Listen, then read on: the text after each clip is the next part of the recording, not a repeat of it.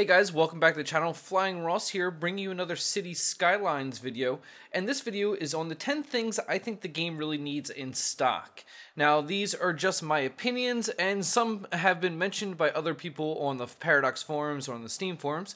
But let's just get to it with number one. Number one is day and night cycles. Now, this is something that I think is really missing from this game to make it absolutely beautiful. To see your city at night and actually have a night sky with stars would be so amazing. Right now, there is a mod to kind of switch the dynamic lighting so it looks like it is night, but the sky actually doesn't change color. So the first and number one biggest thing I say the game needs is a day and night cycle. Number two, with night, has to be lights. City lights, street lights, lights in the office buildings, lights in the houses.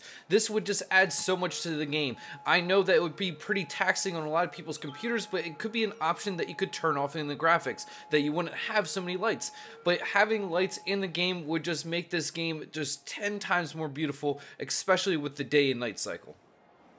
My third thing is helicopters. There's so many helicopter pads on all these different high-rises. I would just love to see helicopters actually flying around your city. Police helicopters, news helicopters. Again, it's just a little thing that would add so much. It's not that big of a suggestion, or it's not that big of a need, but man, I would love to see some helicopters flying around in my city.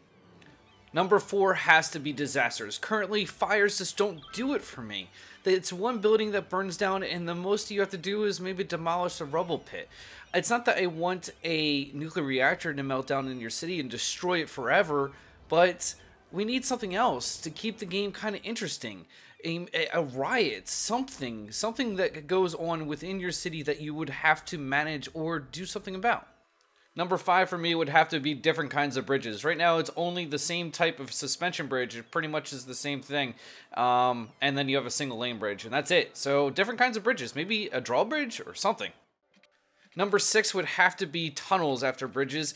The idea that tunnels is not in the game is kind of disheartening. You know, making a tunnel from one side to the other side of your city could help so much with traffic, and also just would add a huge design element, which I really think the game's missing.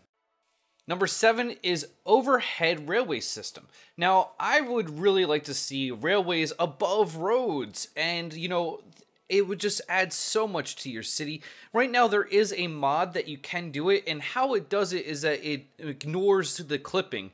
So it just allows you to clip different objects. So that's how you can actually put them over single lane roads and stuff. But you can see it's like just a little imperfect, and you get like little support beams that go into your road.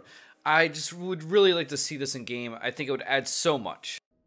Number 8 is in-game terrain modification. Now, currently you can do it in Map Editor, but that's the only place you can do it. You can't actually do it as you play the game. And I think this is a very important tool that any city building game should have. And also, it's important in real life. Any city that is built usually cuts into mountains, adds ground, or takes away. So I think this is a feature that really should have been in the game at release, but I really do hope that they add it in the very near future. Number 9 has to be tourism for me. A meaningful tourism industry is an important aspect for me for city building. But right now, you spend all this money on the unique buildings, and they do not create anywhere near the amount of money that you spend. You could be spending $16,000 a week, but you'd be earning $350 a week off of the tours. So I really think that it's an important factor that you should not have your buildings create single-digit tours. Number 10 is a tree brush. Right now in game, you have to single click every single tree in your map. And with how many trees are allowed in the game, that's absolute insanity. So there is already a mod that has been developed that lets you make a tree brush. And so it's so simple that you can make, it's kind of crazy that the developers didn't put it in the game yet. Or in when the game was actually released. This is just like almost like a no-brainer to me. Like, why would you want to plant a single tree across your entire map? Like, you would be there for hours.